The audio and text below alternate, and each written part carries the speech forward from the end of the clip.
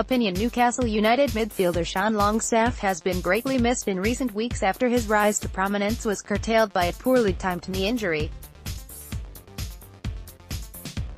However, Magpies manager Rafael Benitez has surely sent the club's supporters jumping for joy with his recent comments regarding the 21-year-old's recovery.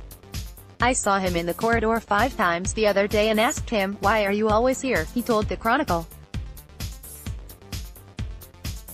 But it was part of the plan, to walk around the corridor maybe.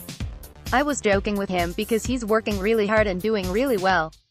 It's tremendous news that the youngster is doing really well in his recovery." Longstaff is a real fan favorite, and his status as a homegrown academy product means that he is absolutely adored, and rightfully so, by the St. James's Park crowd. How they would love to see him back at some point this season. It would be a big boost for him, as well, to be back in first-team action before the campaign's end, as it would increase his chances of earning a spot in Gareth Southgate's England squad for the Nations League finals this summer. That might seem like a lofty goal at this point, but so meteoric has been Longstaff's rise that it has to be considered. Southgate has always prioritized young talent, and the Newcastle man is very much that. However, first and foremost, the Magpies fans will be over the moon to hear that his recovery is going well.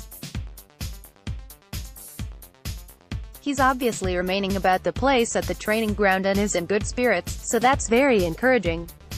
Once he's back in the fray, the Newcastle midfield will begin to look a lot better.